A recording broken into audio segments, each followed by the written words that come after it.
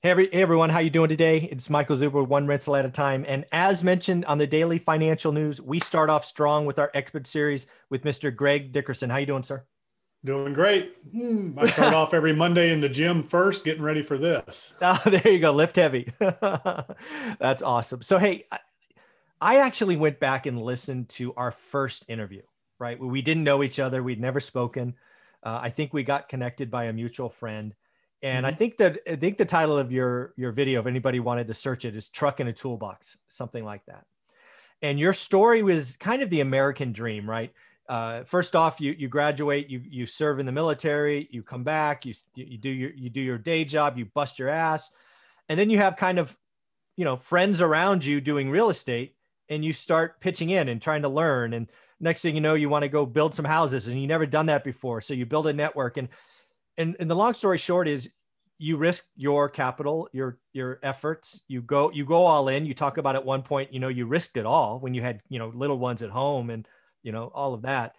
And then you build a company, doing nine figures. It was worth nine figures, right? Hundreds of millions of dollars, and you sell. And the reason I did that is I was feeling like a success was being attacked. I think for the first time in my adult life, it's cool to attack success, and I'm not down with that. So I needed some good Greg Dickerson like mojo this weekend. So I went back and listened to that video because I think risk capital, going betting on yourself is important. So what I wanted to ask you today, if you had to start that journey again today, you can know all you know now, but you got to start it today. And you can be 30 years old or whatever you want again.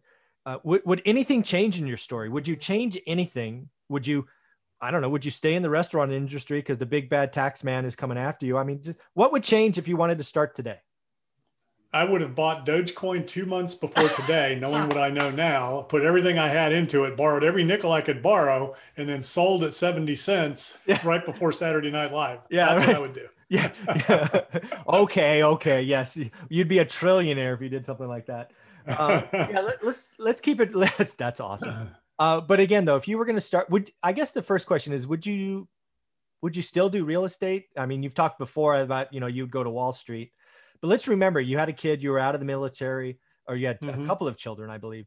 And, would anything change? Would you bother building a big business? Would you go all virtual or 1099s to start? I mean, how did what I consider you as the American dream or a result of effort and risk and, just stick to itness? Would you change your story at all if you had to start today? Yeah, I mean, obviously, I know more now and I know how to do what I didn't know how to do back then. And, the American dream. So, like a lot of people think home ownership is the American dream. That's not the American dream. Okay. The American dream is what you just said. It's the opportunity to create whatever you want out of your life through hard work. Mhm. That's what this country was built on. People came here for, freedom of religion, freedom of oppression, freedom from taxes and all that. But the American dream is the dream that anybody can start with absolutely nothing and build whatever they want. And that's what I did. I started with absolutely nothing. I had no backers. I had no, entrepreneurs in my family. My parents were, my dad was career military. My mom was career Blue Cross Blue Shield. I did it all the hard way. I didn't go to college. I went in the Navy right out of high school, learned a lot of great lessons in the Navy. I did take some classes in the Navy. I was trained, I did retail in the Navy. So I had accounting classes and all that. So I had a general basic understanding of business. And then I worked in the corporate world for a while in the restaurant industry, always had a side business. And I worked a lot. I worked 12 to 16 hours a day, some days 18 to 20 hours. Yes, I only had 4 hours of sleep. I would work like when I had my little side business and I was doing some government contracting after the military, I'd go do these jobs and I'd be 4 or 5 hours away from home. And instead of coming back the next day and, hotel room, this, that, and the other, or travel, I would just stay till midnight. I got there at 7 in the morning. I would stay till midnight, finish the job, and then I'd drive home. Mm. So there were days that I worked like that in the restaurant industry when I was opening restaurants. I mean, I was working, 18 hours a day from 7 in the morning till midnight. I'd go home, sleep a few hours, get up at 5 or 6 to be back in there at 7. Mm. So, it's all about hard work. It's all about, educating yourself, pouring in yourself. So I had no backing. I had no credit really. I had no, support from anybody. I just did what I did by working hard, by learning fast, by taking chances, taking risk. I mean, I financed my first construction company with credit cards. I did have a little bit of an equity line in my house. We bought a house and, I had like $20,000 worth of equity. So I got an equity line. I used that. I used credit cards. I did zero financing on vehicles, to grow my fleet as I was growing.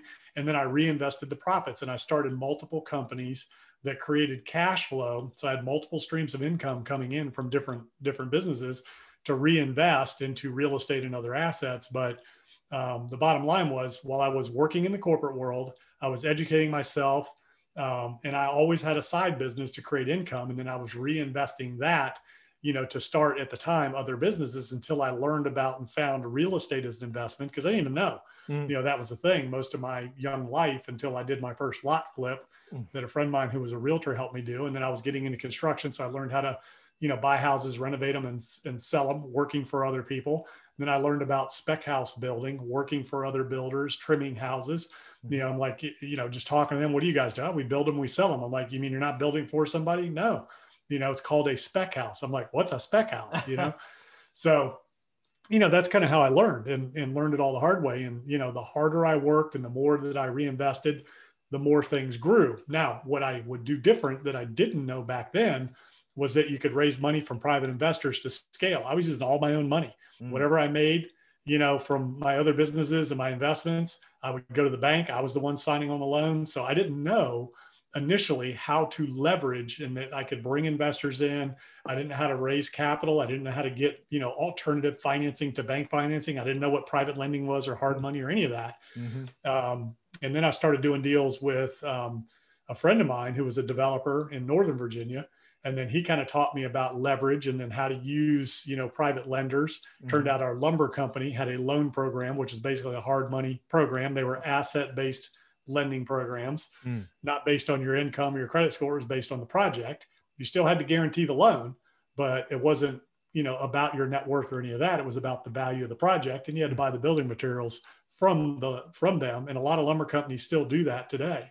So for anybody listening, that's a great construction loan program. If you're a builder and you need funding, you can get it from your lumber supplier a lot of times, not your Home Depots and your Lowe's, but, professional building supply companies have construction loan programs for their builders. So I started to learn how to do that. But if I could go back and do it all over again, I would have went straight into land development, straight into commercial, multifamily at a large scale and done just the big stuff and stayed on that path. I read Sam Zell's book along the way, but I didn't know how to do what he was doing.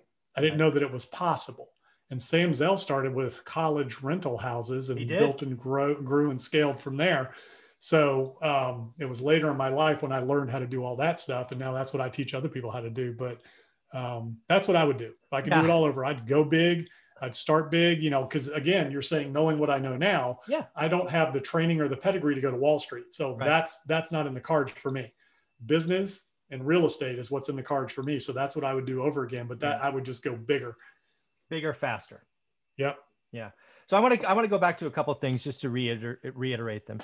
First off, the American dream gets thrown around a lot, and it is what you want it to be, right? If your goal, is to own your own home, that's your American dream, and I applaud you for it. If your dream is to create a business and, do millions of dollars, great for you. If your dream's to go to college, or your dream is for your kids to go to college, we don't tell you in America. We don't tell you what the dream is. It is for you to decide. That's the American dream. You can do whatever you want. If it's a house, business, whatever. That is, Totally agree. But here's the deal, right? A dream without a date, a dream with all, it's just that. It's just a dream. And what you did before, and again, I went back on purpose to listen to our video from like almost 20 months ago, I think, almost 2 years, to what you just went through is it takes risk and sacrifice. Nothing you did before, nothing you would do now is riskless.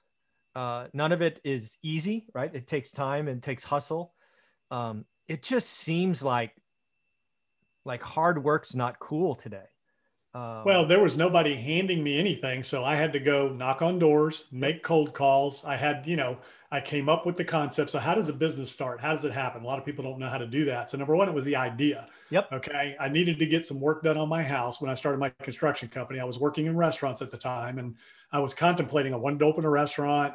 And the area I was in, that was real limited. So, I'm trying to get some work done at my house. Nobody would return my phone call. Everybody was so busy. I started talking to my neighbors. They're like, oh yeah, you can't get anybody to do anything. They're so busy.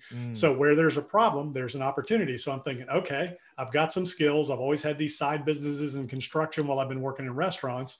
So why don't I set up a little construction company?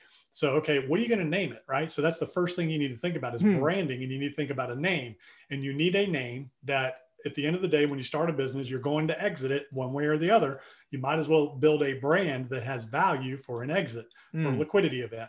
So I thought, okay, so what's going to make me sound like I've been here forever? What's going to create a brand that's not based on me and my name? So I thought of, the area was the Outer Banks of North Carolina. So I said Outer Banks Construction. Nobody had that name. So instantly it sounded like I was in business forever, right? Forever, who has that name? Exactly. Yeah. So it's just crazy. Like everybody's like, man.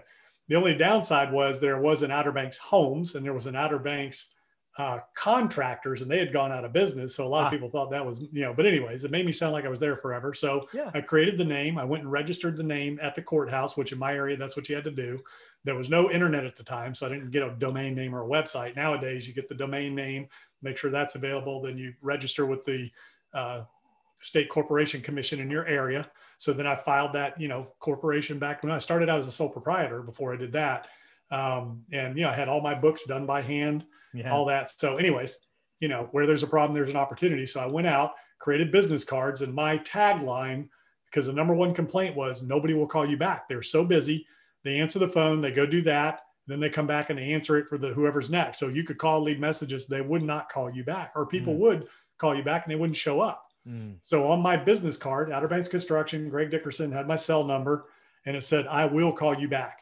There you go. And I will show up. I can't remember if it was I will show up or I will call you back, but that was on my business card. Wow. And I was handing that out to people, letting them know, hey, you need a window replaced, a door fixed, whatever you need done, I'll do. $100 job, $50 job, whatever it was. Had no license, had no insurance, just a little sole proprietor with my little ledger book, writing down, handwritten estimates and keeping the books. And then about 6 months in, I'd started generating a little bit of income, and I decided to hire a bookkeeper part-time. So I brought her on part-time, and she started keeping the books, and I bought my first computer, for the business, and, had that going on. You're a dinosaur, Greg. You're dating yourself. I bought my first computer. Yeah. And I remember it was a Gateway. If you guys remember Gateway computers, where you could order them online and customize them, and, competitor for Dell. Computer. Yeah. It was a competitor for Dell. Yeah. That's funny. Exactly. That was my first computers, and, got that. And the bookkeeper started getting us up and running on computers, and, then she, eventually went full time. I got a little office warehouse. I remember signing that lease for $800 a month. I was scared to death, thinking, man, how am I going to pay $800 a month? And did that, and then just, grew and scaled from there. So it was all about getting out, knocking on doors, creating, finding a problem that you could solve, creating that opportunity, but then going out, knocking on doors and letting people know, here's what I do. I put ads in the paper. I put ads in the phone books as I, had the money to do it.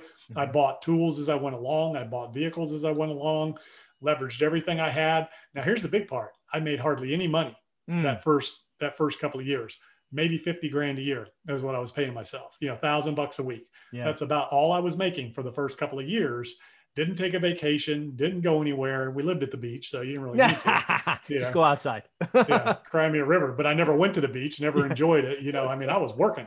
I was working, building this company. That's awesome. And I think after it was either 3 or 4 years in, when I built it up and I had a team of about 10 to 12 people working for me, and I was finally able to go take a vacation.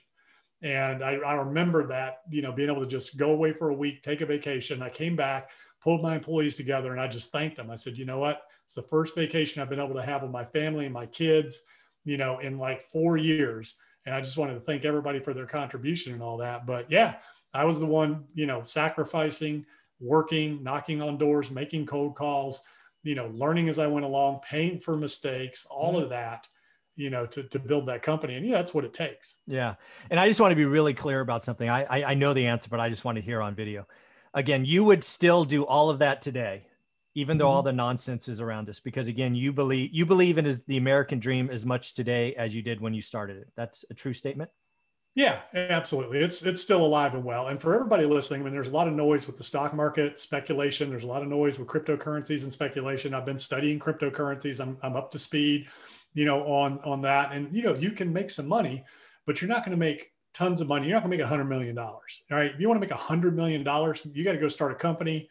You've got to go get into real estate, or you got to have a lot of money to start with and know exactly what you're doing in the markets or in crypto, or you got to go to work on Wall Street and manage billions of dollars for other people. That's how you make big money. That's how you make liquid money. You're going to hear the story about the Dogecoin guy here or there that made a couple million, but he didn't sell. So now he's going to lose it all. Yeah. So you're going to hear these stories about people that, took those risks and took those chances, but it's few and far between. The people making big money in the stocks speculating and in crypto speculating are the ones that are putting a lot of money in and they're very wealthy already and they can afford to lose it. The rest of the stuff is just little day trades here and there. And that's okay.